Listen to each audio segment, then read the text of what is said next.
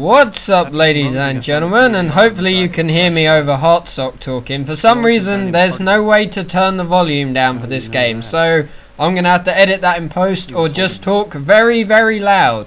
This is Brothers in Arms, Earned in Blood. I hope I said the right name. Is this Earned in Blood? I think this is Earned in Blood. Yeah, Brothers in Arms, Earned in Blood. I'm not sure. I always get confused between the two. So anyway, this is the sequel to Brothers in Arms Road to Hill 30. Now, I've actually had a request to play this game as a Let's Play, start to finish.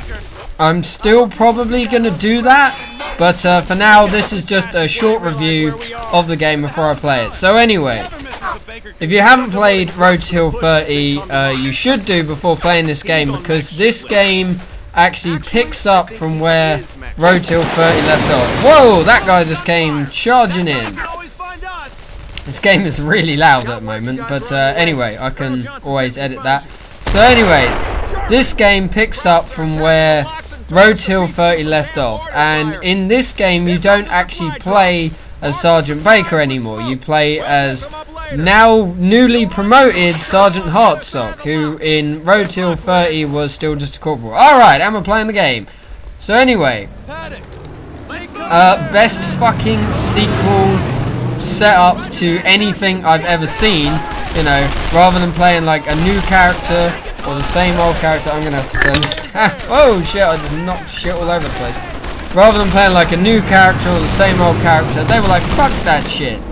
Playing one of the original characters from like his point of view. And the first few chapters, I'm like on like chapter 4, I think, or something. I don't know. I'm picking up halfway through the game anyway. But anyway, the like first couple of missions are actually missions from Road to Hill 30, but in the perspective of Hartsock. So like what he was doing while you were doing the main missions when you played Road to Hill 30 as Baker. Anyway, all shit's kicking off right now. So yeah, that's when the game starts from, and you actually are talking to Eisenhower. If you remember at the end of Road to Hill 30, Stars was like, oh, and there's Eisenhower's here to interview some of you, and well, one of them turned out to be Red. Everybody's getting fucking shot up at the moment because of them bastards over there.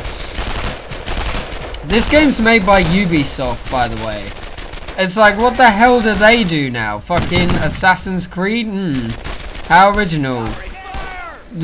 When was the last time you heard of Ubisoft making anything other than fucking Assassin's Creed games? They used to make cool stuff, like this game. I've never played another Second World War game, at least, that's anywhere even close to the way Brothers in Arms has been made. It's fucking genius, and for fucking PS2 era, that shit was amazing. I'd like to point out as well that the advertisement for this game was just incredible. Like, everywhere you looked, either this game was advertised. I don't think... Oh shit, that was the wrong fucking button to press. I don't think Road to Hill 30 was quite as advertised, but Jesus Christ, when this game was coming out, it was fucking everywhere. Like, you couldn't turn on your TV without, you know, no matter what channel you were watching, there'd be an advert for Brothers in Arms. Even though it's an 18 game, it was still like on kids channels. So basically, in terms of the gameplay, it's exactly the same as Road to Hill 30. You still command the troops in the same way, because I think this came out like a few, maybe a month or a few after Road to Hill 30 did. So they kept the whole theme running basically. That was a bit of a shame. I wanted the grenade to kill him. Never mind. But anyway, as I was saying, what was I saying? I don't remember. Yeah, the whole gameplay mechanics and everything are still the same as they were in Road to Hill 30. If you don't know what they are, basically it's a first-person shooter combined like troop control strategy, I guess, but that actually fucking works to an extent. Anyway, you tell your troops where to go. You have 2 fire teams, and hopefully they genuinely go where they're supposed to go. But sometimes they don't, and that's when they all get shot to shit.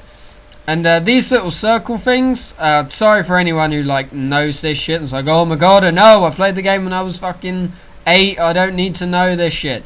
But anyway, I'll point out for the sake of those who don't, this game, as well as being able to command your troops to move to locations, uses a suppression system. Something I have never ever seen in another game since. Okay? It's genius because of how simple it is. Ow. And also how realistic it is. Basically, these circles indicate how suppressed the enemy is, and right now they're all goddamn red, which means they're not suppressed at all, and they're able to fire on me. But the more fire you're able to put down on the enemy, see that one's gone to grey, they're now suppressed. They're not going to fire back at me. Well, they will do eventually once they recover from it. But right now they're suppressed, so they're not going to be returning fire. Whereas them dick fucks next to them are still firing at me. So that's basically the mechanic of the whole combat system, as well as this thing, which is really useful. This is where the whole kind of strategy thing comes into it. You can use this ability you have to kind of survey the situation, and I don't even really see this as cheating, because, you know, yeah, it lets you show up where the enemy are, but like, if you were in a firefight and you had like a map or something, you could be like, okay, there's a hedgerow over there, maybe we can get round it and fucking flank them or whatever, you know. And it only shows up enemies that you've detected. It doesn't show up like every single one in the whole fucking map.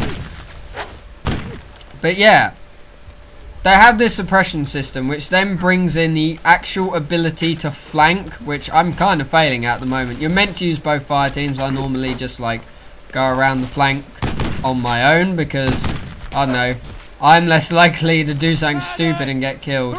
But let's bring them up here anyway and see if we can do some more damage from up here. I'm surprised they're, oh god, they're fucking firing at us. Stop, go away. Stop shooting at me. Put fucking fire on them, dudes.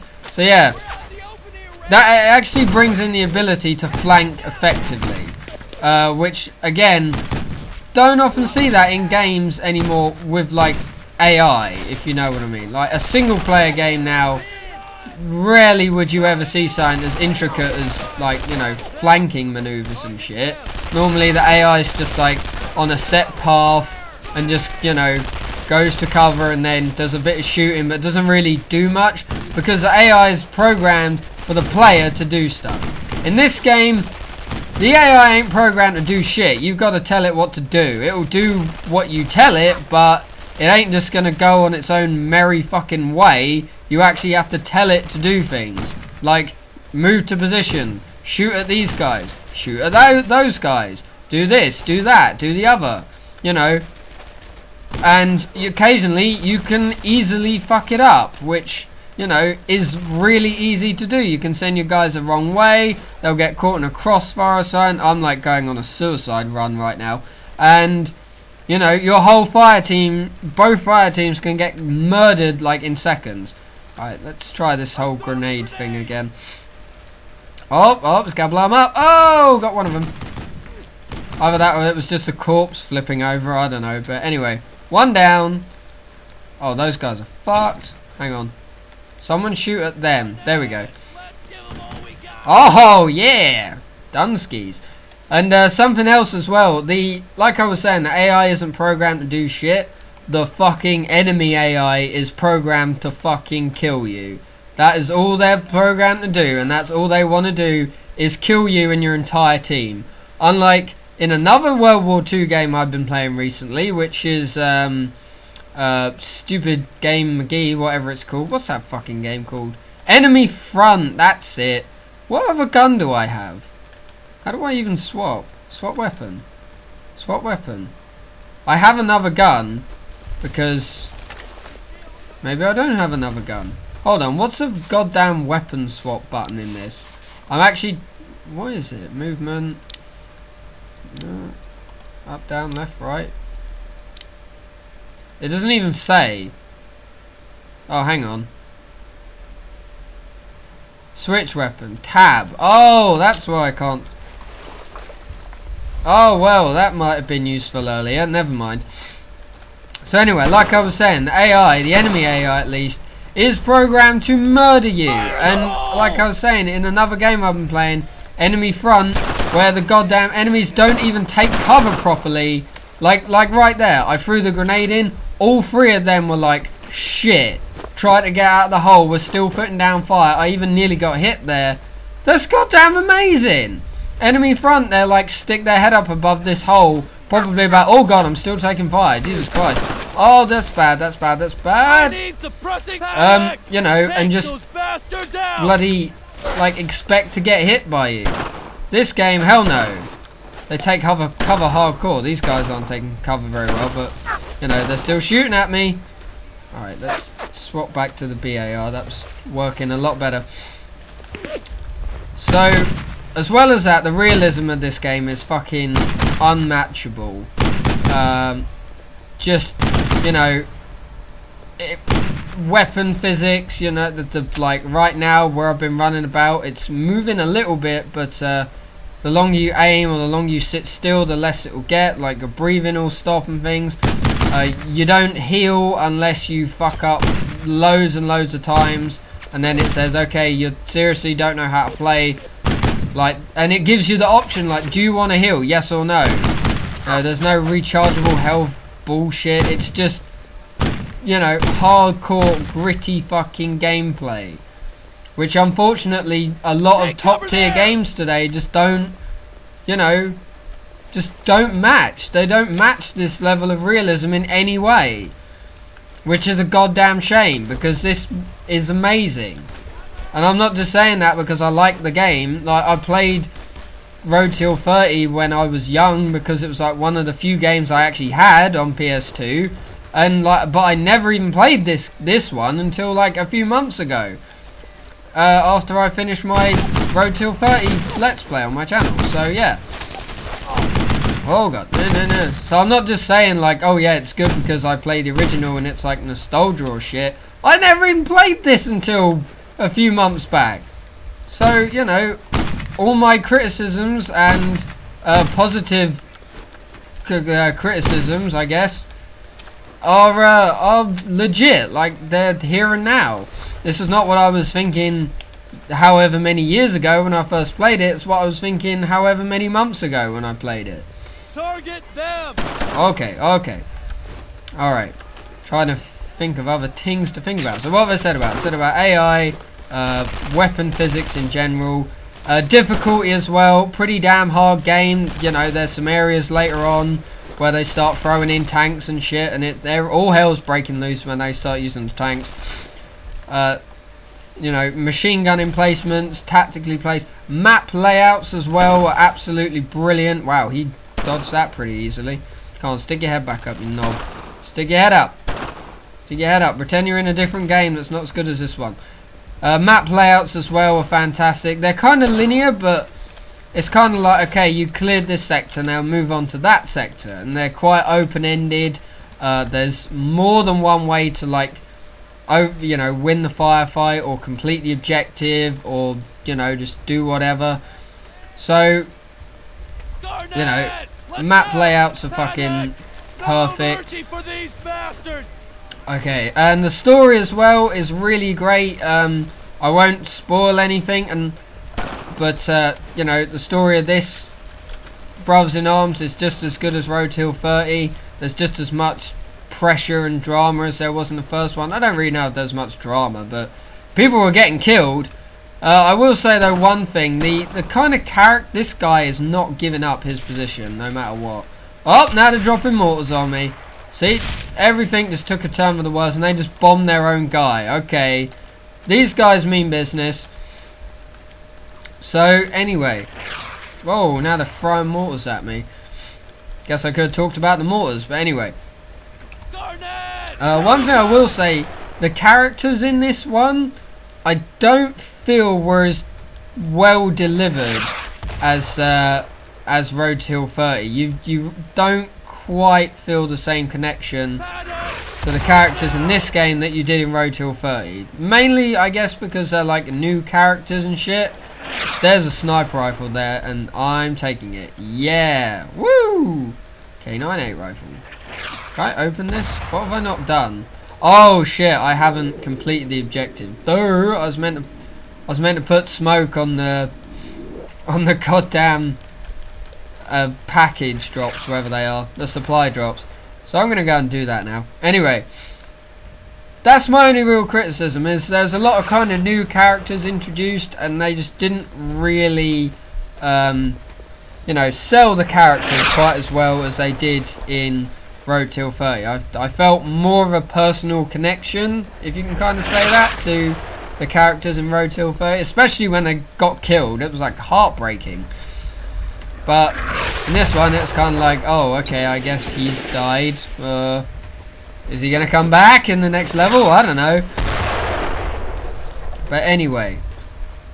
I guess I can round it up here before or else I might as well just play the whole damn level, and I'm not doing that. Not today, anyway, but I will probably do a full playthrough at some point in this game, because it's fucking amazing. Where's the third one? Oh, it's over there. Right where they're dropping the mortars. So anyway, as a final verdict, for Brothers in Arms, Earned in Blood, I got the name right, is a 9 out of 10. It's fucking brilliant. Has great replayability. I think there's even more features in this than just the kind of single player and the net play, which, who the hell had PS2 Live back in the day? Not me, that's for sure. So yeah, 9 out of 10. Would be a 10 out of 10 if the characters were a little bit more memorable. Like, I don't even know I know the ones from Road Till 30. Like, I know every fucking character from Road Till 30. But this game, not so much. But anyway, yeah, that's my review of the sequel to Brothers in Arms Road Till 30. Cheers for watching. I'll see you again soon. Okay, thanks, bye.